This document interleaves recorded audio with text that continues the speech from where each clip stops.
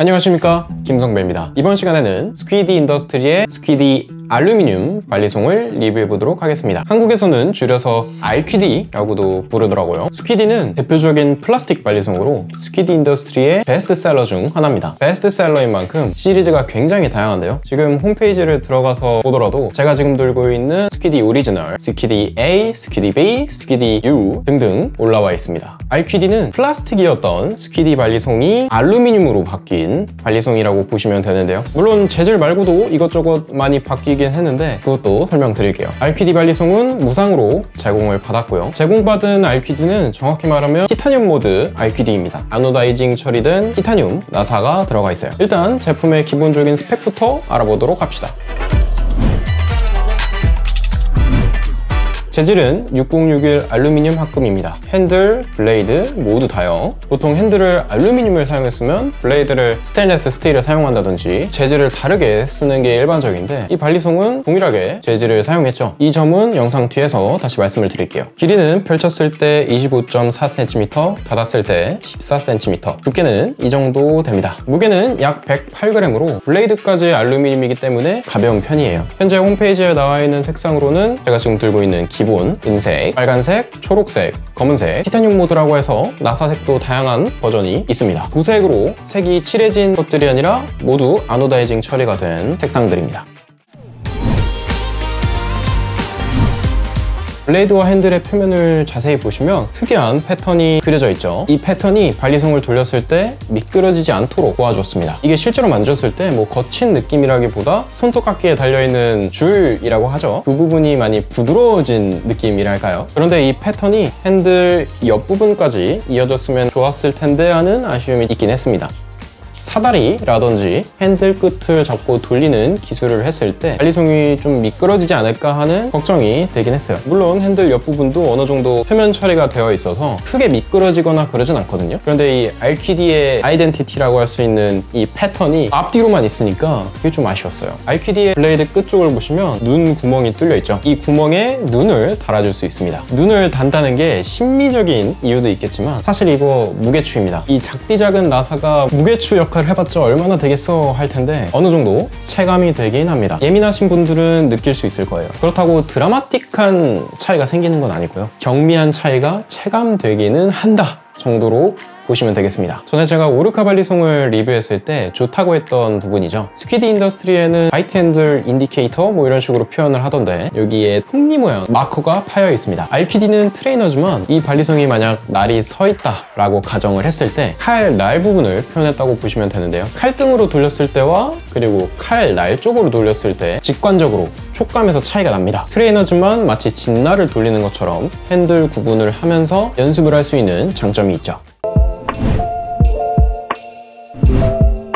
뭐니 해도 가장 큰 특징은 스퀴디 발리송을 알루미늄화 시켰다는 점이죠. 스퀴디 오리지널 제품에서 무게가 확 증량한 느낌을 받았습니다. 특유의 밸런스와 가벼움이 되게 비슷비슷하더라고요. 알퀴디 또한 패닝이라든지 채플린을 돌릴 때 좀 불안불안한 느낌을 받았습니다. 조금만 힘을 더 주면 튕겨져서 날아가 버릴 것 같은 그런 느낌을 받았어요. 실제로도 무게가 가벼운 편인데 돌렸을 때 무게감이 없다라고도 느껴졌어요. 스퀴디로 입문을 하셨다든지 아니면 플라스틱 발리송만 계속 써오시다가 이제 금속 발리송으로 넘어가야겠다. 그렇다면 알퀴디가 금방 적응할 수 있지 않을까 생각이 들었습니다. 플라스틱에서 알루미늄으로 바뀌면서 소리가 많이 변경이 되었는데요. 소리도 한번 들어보시죠.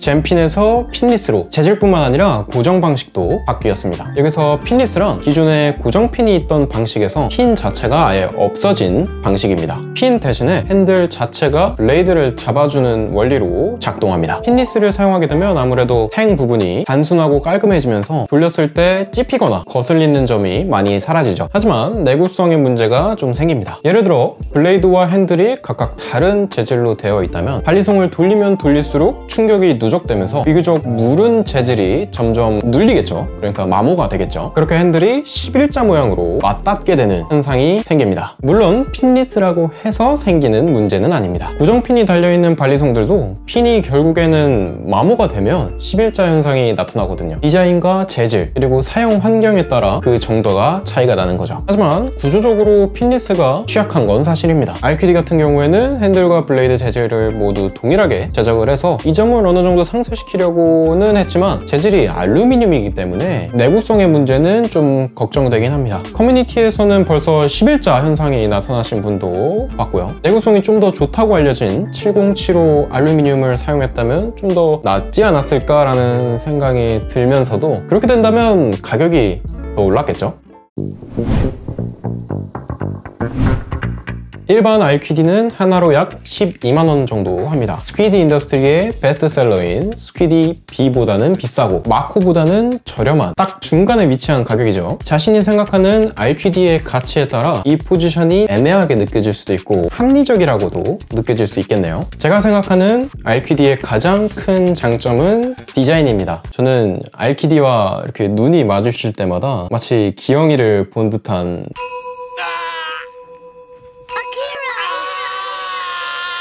색상도 다양하고 간간히 내주는 한정판이 수집가들의 마음을 불태우기 딱 좋습니다. 또한 한국에서 발리송을 돌린다면 스퀴디의 이렇게 둥글둥글한 디자인이 참 좋다고 봐요. 당근칼이 한창 유행했을 때 당근 발리송도 칼 모양이다 라고 하면서 굉장히 부정적으로 비판적인 시선으로 보는 분들이 꽤 계셨습니다. 둥글둥글한 느낌의 스퀴디 시리즈, 특히 기영이를 닮은 듯한 뾰족머리 디자인의 RQD가 이러한 이미지를 어느 정도 상쇄시켜줄 것이라고 믿고 있습니다.